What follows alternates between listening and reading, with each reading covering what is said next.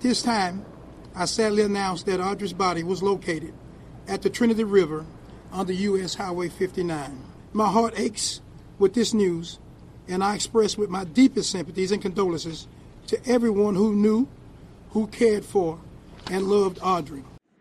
Based on all of the evidence that law enforcement has collected, they are in the process of preparing the appropriate arrest warrants for Don Stephen McDougal.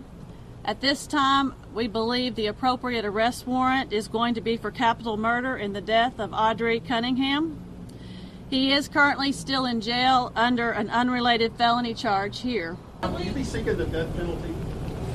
Until we get all of the evidence and all the autopsy reports, we're going to have to hold and work with law enforcement to determine what is the best solution to this case. If the evidence supports that, that is something that we're going to look into.